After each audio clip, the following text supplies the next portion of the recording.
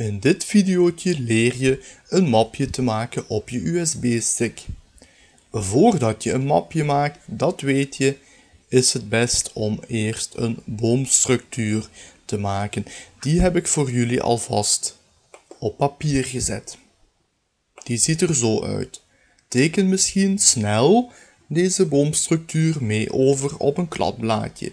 Indien nodig, klik op de pauzeknop en klik straks, als je de boomstructuur hebt overgetekend, terug op de afspeelknop om het videofragment verder te bekijken.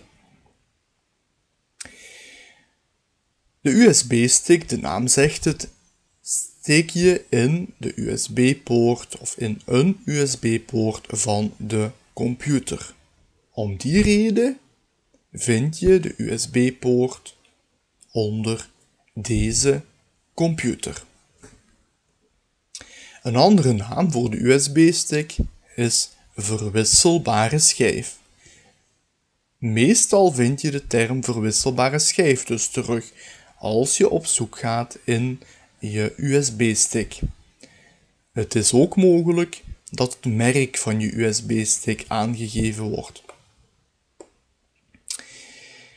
Op die verwisselbare schijf, tenzij die nieuw is, vind je een aantal bestaande mapjes. Dat hangt af van USB-stick tot USB-stick. En wij gaan een mapje maken in mijn minuutjes. Dat is een nieuw mapje. Als ik dus straks dat mapje mijn minuutjes wil gaan maken, dan moet ik eerst en vooral naar computer of deze computer of mijn computer gaan. Vervolgens moet ik de map verwisselbare schijf openen en daar ga ik dan mijn mapje maken, mijn minuutjes. We gaan heel even het pad uittekenen.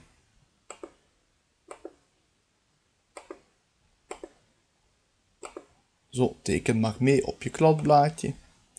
Vertrek bij computer of deze computer. Ik ga dwars door het mapje verwisselbare schijf. Zo, en dit is het mapje dat wij gaan maken. Het mapje mijn minuutjes. Prima.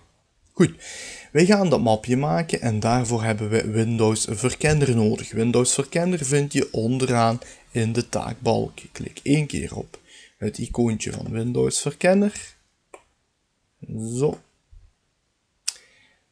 Op je boomstructuur zie je dat we vertrekken bij computer of deze computer, dus ik klik aan de linkerkant 1 keer op computer.